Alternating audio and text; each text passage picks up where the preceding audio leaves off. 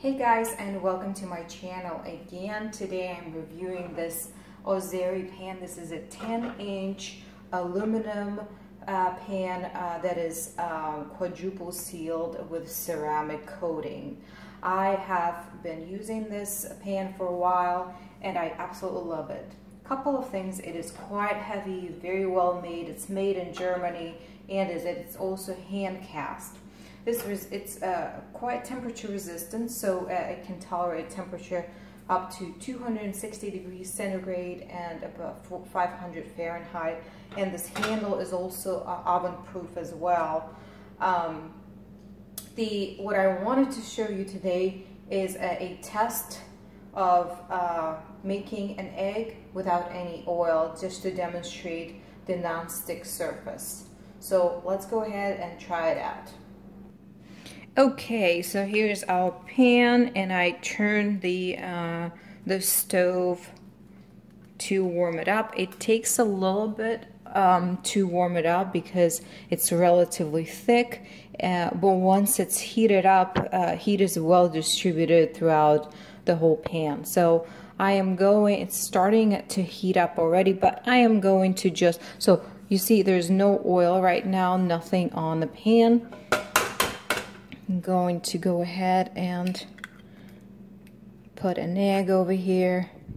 Now, might roll a little bit closer to the front because my stove is a little bit angled up, but let's take a look.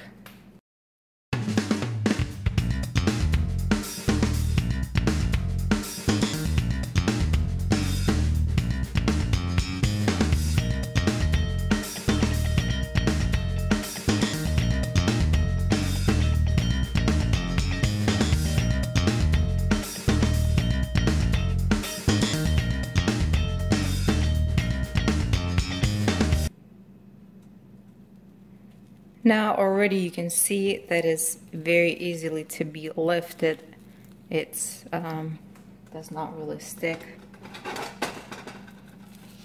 You can see that, which to me this is a very simple test to really figure out whether the pan is really non-stick or not.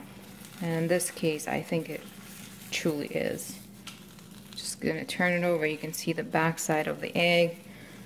You can see just how well heat gets distributed, that there are no burnt spots, nothing like that.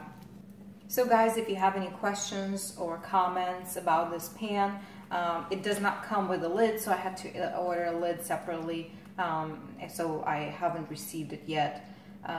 But if you have any recommendations, feel free to submit it in the comment section. One thing I want to mention is that a lot of the resources that I read about ceramic is that it is one of the most healthy coatings compared to even aluminum or iron or anything of that matter. But you know, there's always controversies about any kind of surface you cook on. But my goal was to stop using Teflon and other type of non-stick, which this one does not have. So I'm looking forward to using it more, and hope you enjoyed this video review. Take care.